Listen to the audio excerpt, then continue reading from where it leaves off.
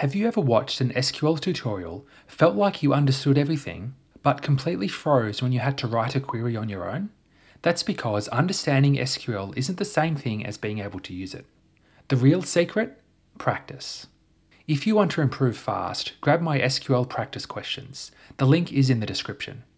I'll explain why practice is important and share several ways you can practice your SQL skills. Why is practicing important? Because it's how you actually get better. Watching a tutorial isn't the same as doing.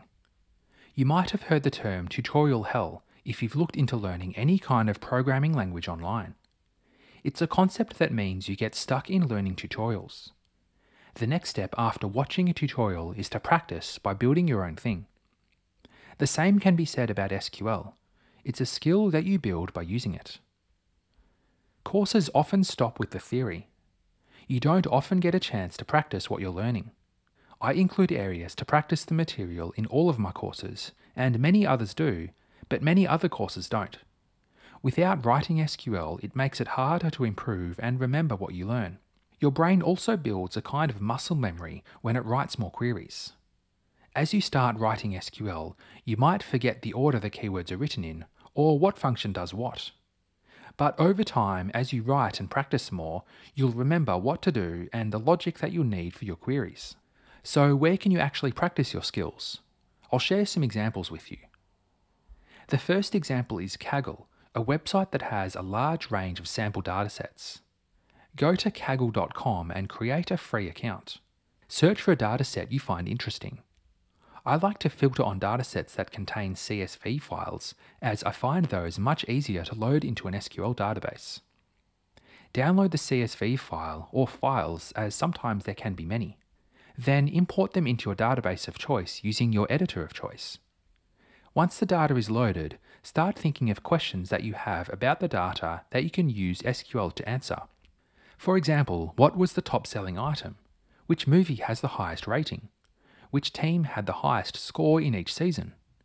I've used Kaggle many times to help practice my SQL skills. If you want a shortcut to practicing the right way, I've created a set of SQL practice questions you can grab from the link in the description. The second way to practice is to download a copy of your bank transactions from your bank's website and do some data analysis on them. Most online banks offer the ability to download a history of your transactions in a CSV file.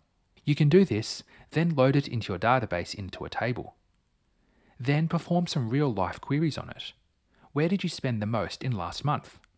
What are your top 5 highest spending categories? You can also enhance this by applying categories to your transactions, perhaps by using a lookup table with a list of categories. Another website for practicing your SQL is leetcode.com. Go to that site and filter for database problems. You'll see a range of database-related problems with a title and an assessment of its difficulty. Open any of them and see the details of the problem, the structure, sample data, and expected output.